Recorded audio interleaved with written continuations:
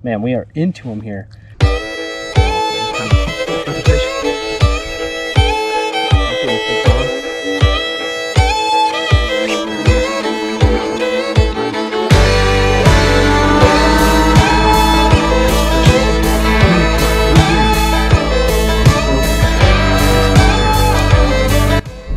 Hello, this is David with DaveFish84. Welcome to another episode.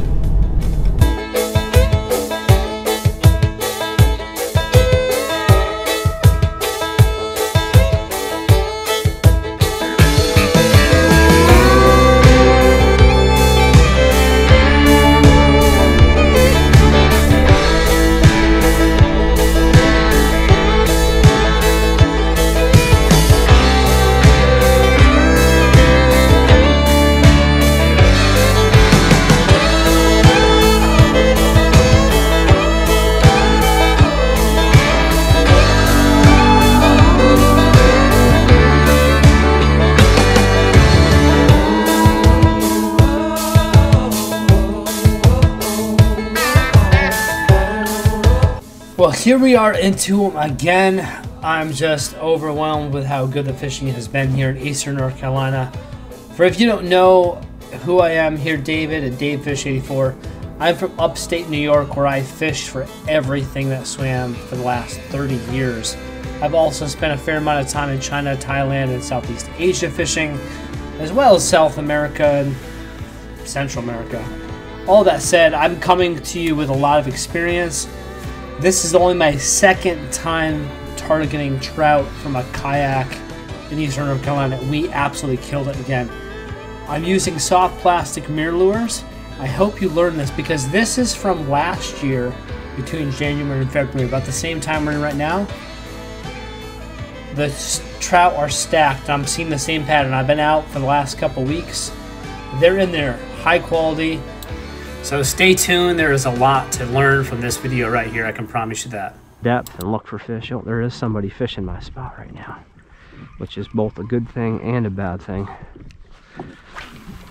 A good thing as in I'm sure there's fish here. Bad thing as 2 boats. Bad thing as in I don't want to crowd other people, you know. So I'm just kind of, oh, there's a fish. There's a fish. All right. That didn't take long. That's good. Keeper. All right. Good deal. Look at that. Woohoo. All right, so fish are here. And that one there is a good sized keeper. Let's see.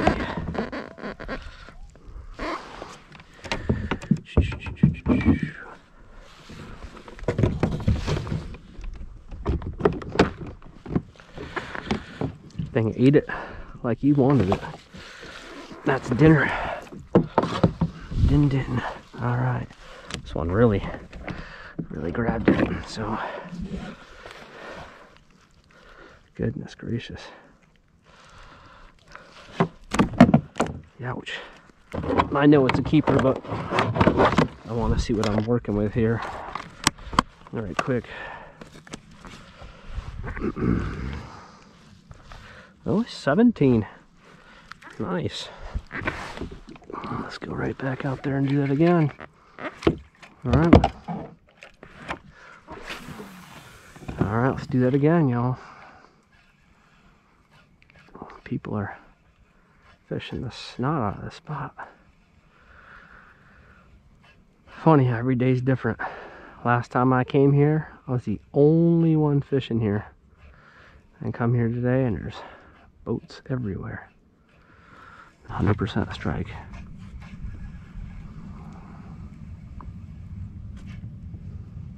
There he is. Got him. Nice. Look at that. Another keeper. Nice fish. All right.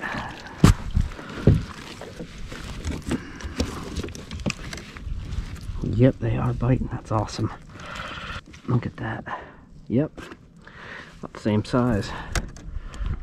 I'll go back down this channel and see if I can pick up another one here. I say, do appear to be here.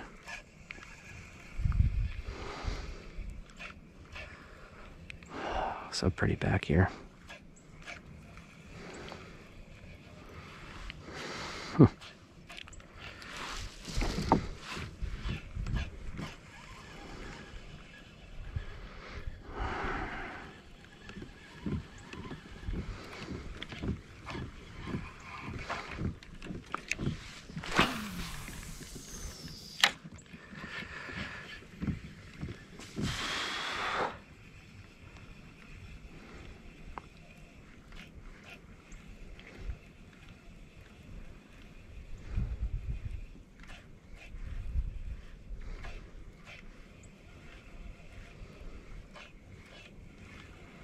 All right, oh, there's a fish. Man, they are in here. They're in here real good. Look at that. Nice fish here. Again, they're all about the same size, I believe. Oh, that's an even better one there. Much better one. Holy cow, guys, that's a nice one. He was thrashed on the top so bad, I didn't realize how big he was. That's a solid 19, 20-inch trout right there. What? Guys, this is crazy. That's a beauty. Look at the size of that. Be the last one I keep right here. The rest I'm letting go, but that is an awesome trout. Look at that. Man. Okay, it is on fire right now. Look at that trout. Man, we are into him here. So I hadn't been here fishing 15 minutes. I already got 3. And another solid 19 3/4 inch, pushing 20 inch. Yeah, it's hot. I'm not keeping any more. I got enough for the freezer. The rest is just fun catch and release from this point on. So seriously, this is awesome. I want to share with you quickly what I'm using in this video. I am using a 7-foot moderate medium action rod, really sensitive and great for this kind of jigging with soft plastics like we're doing in this video, matched up with a 3500 reel from Academy Sports. For the price, this has been really awesome. I also have 20-pound Power Pro braided line matched up with 20-pound Yozuri fluorocarbon line. That fluorocarbon is key, as in it's the most invisible line you're going to be able to use out there, which is great when the fish are pressured. And it's good abrasion resistance. These trout with those teeth, you know, they shake their head on the surface a lot to try to shake the lure. You know, if your line's not abrasion resistance enough, or if it's like 10-pound test, I've lost some fish. I bumped it up to 20, and I haven't had any break-offs on fish with this yet. And importantly here is this 5-inch mirror lure, soft plastic mirror lure in the molten color has been money for me all last season and this season. I've used other lures, but this one here has been the most consistent for me. And it's important for you to understand in the different waters that you are. When I'm closer to the ocean, the water's more clear. I might switch it up to a more translucent color, a brighter color. You want to experiment, but in this brackish water, I'm finding this molten color, and some of the even darker colors than this have been the hot ticket. And I've been using this on a 1/4 to 1/8 ounce jig head. I like these H&R jig heads, H&R lure company, because a lot of times these jig heads anymore are so expensive. It'd be like $7 for 3 jig heads, but this right here was between $3 and $4. It comes with a lot more than 3, and these are good quality jig heads. I've been using these for years. I like the long shank hook on it that kind of comes out in the lure more. I feel like I get really good hookups with these. I just really liked these. I'm not sponsored by anyone right now. I'm just telling you the things that work for me. There's a number of different things that I use, but with jig heads, I've tried the expensive ones. They work great. But the H&R Lure Company jig heads are really, really, really solid choice. So yeah, try out one of these mirror lures. I know a lot of people like using the hard plastic mirror lures. They're probably the most popular, but these soft plastic ones, I've actually outfished a lot of people on the water with this technique right here.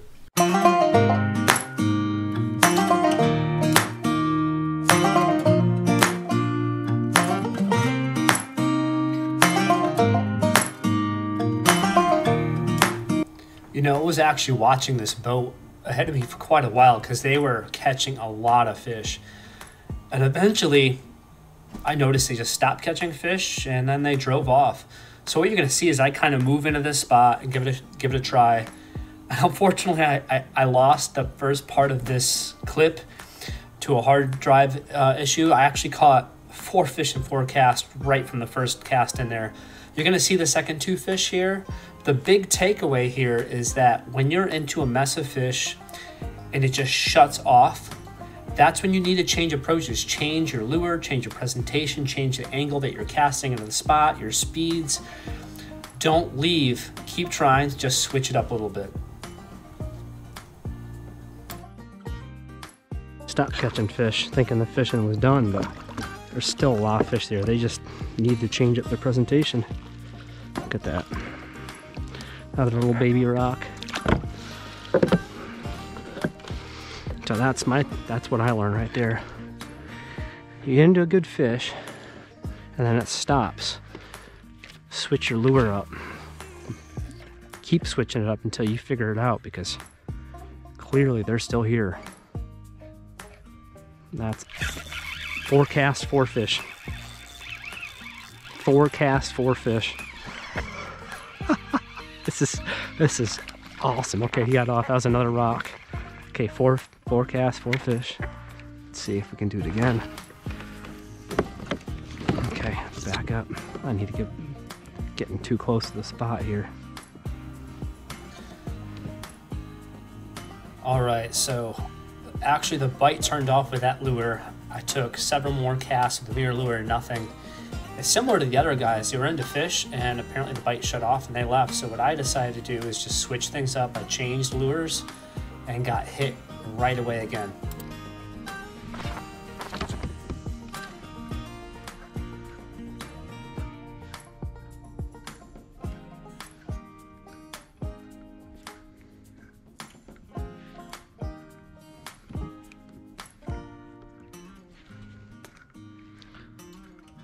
Get this, I'm gonna try that pop and cork out. That voodoo shrimp. Here comes another boat.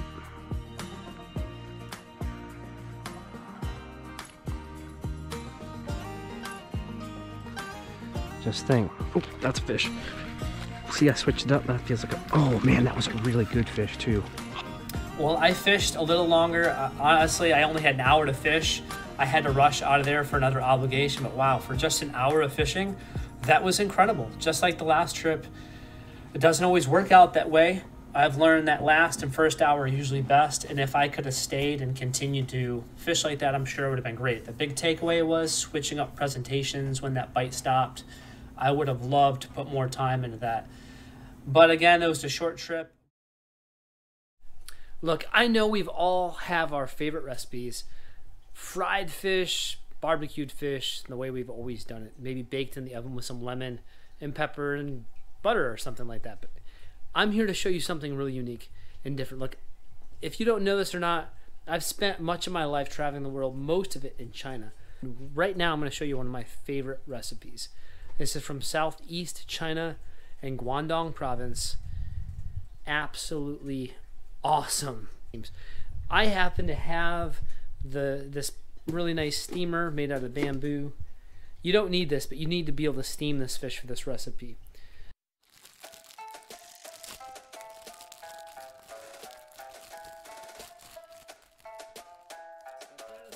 Make the noodles pretty simple. I'm going to take 2 packs and do exactly what I'm doing here. We're just going to let that boil.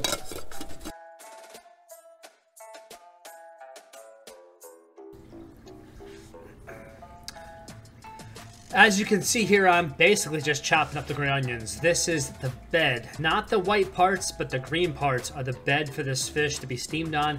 If you have ginger, you want to cut that really thin, put that on the bed for this fish just like the green onions, but also put a layer on the top as you steam it. It's going to make the flavor so much better.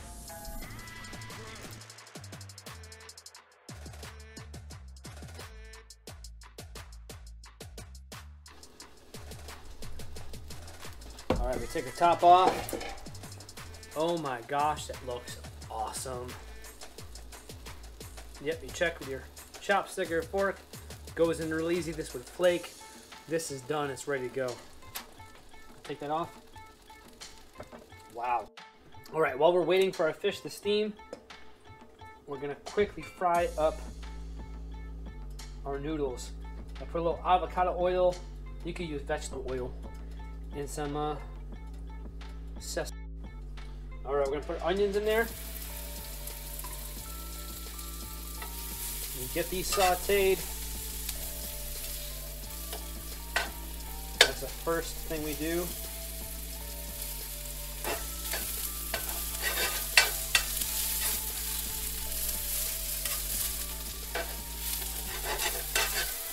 Want these to kind of like be separated evenly through the noodles. And you don't want to burn these. You want to get them just kind of golden brown. I got this on a high heat, which is typical. I would prefer to do this with a wok over fire. We don't have that, so the next best option is high heat with a cast iron pan. A normal pan will be fine, but this is best. Then we're going to put in some very thinly chopped garlic for flavor. Ginger would be great at this point if you had it. I thought I had ginger. I don't have ginger. We make do without it. It's going to be just fine. So we're going to keep moving that all the time. You don't want anything to get burned. So just like you're in a wok, you're just going to move it around all the time so nothing gets burned, but it cooks very quickly. We put our noodles in.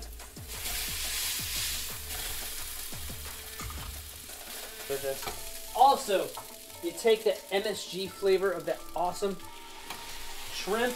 This is from the packet from these noodles, your ramen noodles. This is gonna help loosen everything up and make sure there's just not too, nothing stuck together. Soy sauce is not overpowering. It kind of gets spread around. You're gonna get that nice, lovely shrimp flavor from that shrimp ramen noodle spread around in there. Cantonese flavor. You don't overpower anything. It's all about simplicity. The simple, natural flavors of things. So yeah, we want flavor, but we don't want to overpower it. Again, we're gonna have some really awesome flavor from the sauce that we're gonna put over that fish. It's gonna flavor this up all the more. Add that. All right, we're gonna take that fish and add it directly over our rice. At this point, we're gonna discard those onions that we steamed up. We're gonna put the fresh ones there, and now you're gonna put your freshly thin sliced ginger over top as well, which I didn't have, but definitely make sure you have that. And then we're gonna quickly go over to the stove top and get some oil piping hot. I have avocado oil, sesame oil. You could use peanut oil or coconut oil in this recipe. Now this is the magic. We got huajiao, or Sichuan flower pepper. Green ones are better. I had red ones. But this gives like a hoppy, kind of citrusy aroma with like this kind of numbing pop rock thing in your mouth. It's very, very good. If you haven't had it, I recommend you try this.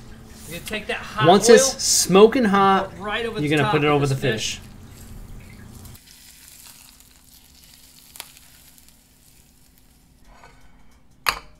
With some brown sugar, you take some dark soy sauce and some regular soy sauce.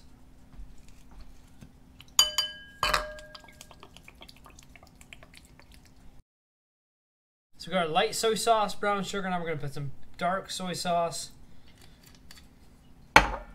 Take our chopsticks. You can use a fork, but chopsticks is a way to stir things in China. So we're going to do this authentically. Just going to stir that all up. Want that brown sugar to mix in with all that dark soy sauce, regular soy sauce and dark soy sauce with brown sugar. Oh yeah. We're just going to pour that over our fish like this. Bam. That's it. That is all there is to it. This dish is absolutely insanely good. If anything, I would say do twice or triple the amount of oil that I did. I'm telling you, this is an incredible, incredible, incredible way to eat fish. So I'm going to dig right in. I take a big piece of fish. I dip that in the soy sauce. Make sure you don't get any bones. Unbelievable. It's so stinking good. Great aroma, great flavor. Adds a numbingness to your mouth. It's super addictive. You gotta try this. And the head, yeah. Pretty creepy, right? For us Americans, look at this huge, like, scallop. textured meat in the cheek. My favorite part of the fish, right here. So, I did a few things to this dish that's unusual. I took a dish that's super, super authentic and good, and I did 3 things that are out of the norm. The noodles on the bottom, that's not normal. But the flavor of the sauce that goes in this dish is so good. Like, this would go killer with noodles. I've already tried it. The noodles are really, really good. Seriously, noodles are ridiculous. I added some, not just brown sugar, but white sugar with the light soy sauce and dark soy sauce. Never heard anyone doing this, but man, this set this dish on fire. Wasabi. Add the wasabi to the soy sauce mix. Use my chopsticks to stir it all up. Insane. If anything, I would add even more of the wasabi. I just took one of the best dishes I've ever had. Maybe even better. Follow my recipe and put a bunch of wasabi. If you don't mind the big kick of spice, I'm telling you, the flavor is insane.